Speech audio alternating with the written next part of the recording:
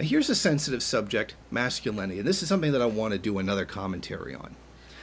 I hold the belief that masculinity is just fine. The problem is when people try to overcompensate for it. Okay, you see there's the hyper-masculine guys who are always doing this, constantly violent, groping women, without their consent, doing all that kind of nastiness. That is a product of someone who is uncomfortable with their masculinity, and they feel that they need to defend it or reinforce it in some way because of some kind of perceived weakness or flaw within their masculinity.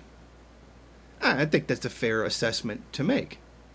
However, I also feel that the SJW logic of all white men being evil, or that I don't like hypermasculinity for now I'm genderqueer all of a sudden, is also a reflection of the same thing.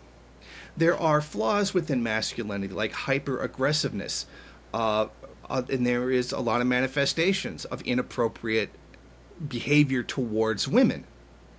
And that makes other people feel uncomfortable with their masculinity. So they end up taking this identity of, well, I'm a very feminine man, or I have different conceptions of gender, and I hate the evil white men, etc. I'm not referring to trans people. I'm not referring to any kind of marginalized group. I'm talking about the people that are just overtly anti-white male. And then they being specifically white men themselves. It's one thing for women to be upset, but it's another for a man to go around pushing the anti-white male line. It's usually anti-male, but it's male in general. They're displaying the same kind of discomfort with their masculinity that the hyper-masculine guy is. They don't like certain aspects of it that are reactionary, and there are reactionary aspects of it. But what they're doing is they're taking it to an extreme on the other end that this other extreme is. Now, I'm not pushing that horseshoe theory bullshit, because I don't believe in that. I think this is not a manifestation of some kind of horseshoe, but a manifestation of people who are uncomfortable with their masculinity, that they either have to overcompensate or, in a way, undercompensate. I think that's the real thing here. Oh, I cannot do these masculine things ever because it's something that the evil men do. Or I must always do these hyper-masculine things or people will think I'm gay or effeminate. Believe it or not, I think it's part of the same problem. Neither one of these sides is comfortable with their masculinity and are acting out as a result of it. Okay, I'm comfortable with my masculinity.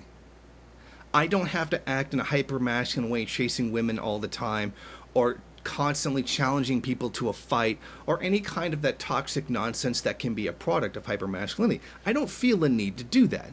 But I also don't feel a need to go around saying, oh, well, I'm the anti-male type, I'm forcing myself to act in an effeminate way in order to try to undercompensate for that kind of thing. I mean, I've never come off that way, ever. The fact is, I'm comfortable with my own masculinity. I know what this masculinity is. Here's the reactionary part. I don't want any part of that. I'm not going to behave that way. But I'm not uncomfortable with myself as a result of it. I don't feel that the feminine aspects of my character are something that I have to overcompensate for. And I don't feel that the masculine aspects of myself are something that I have to, as I said, in a way, undercompensate for. I'm comfortable with who I am. So I think these hyper-masculine, guys who are borderline psychos are overcompensating for something.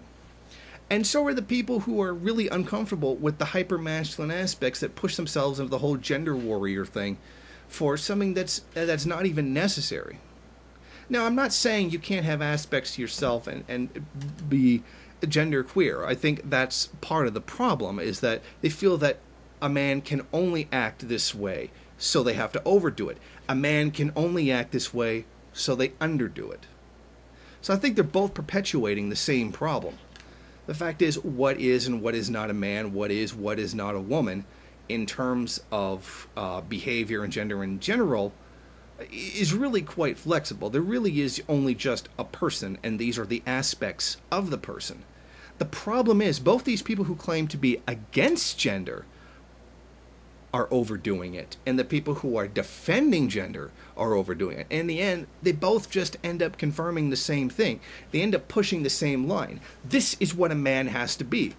I really want to be it. This is what a man really has to be. I don't want anything to do with it. So you see, they both end up doing the exact same thing. And again, I'm not pushing some kind of horseshoe BS. I think this is a product of people who are uncomfortable with their masculinity. Hey, I understand that capitalist society can be alienating, and it can cause that kind of problem.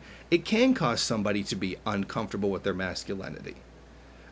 Regardless of which side you fall on, they both happen. But I mean, people need to, quite frankly, in a way, get over themselves.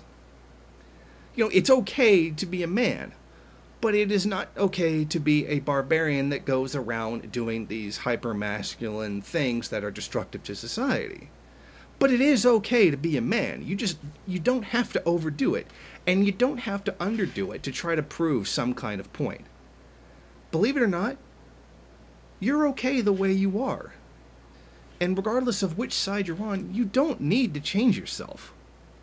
Just be happy with who you are and the kind of personality you have. If you don't feel like getting angry all the time, don't do it.